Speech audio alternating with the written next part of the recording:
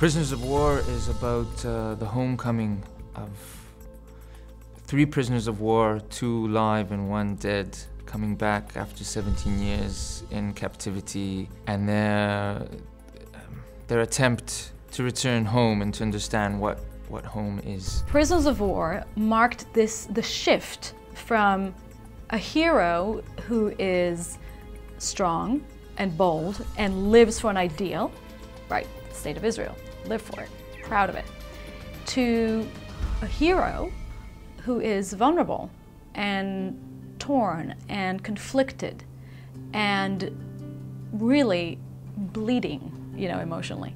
Well, I think everything we do is political. So of course, Prisoners of War is a political show, and it talks about soldiers being kidnapped by terrorist organizations. But to me, more than anything, it's a human story.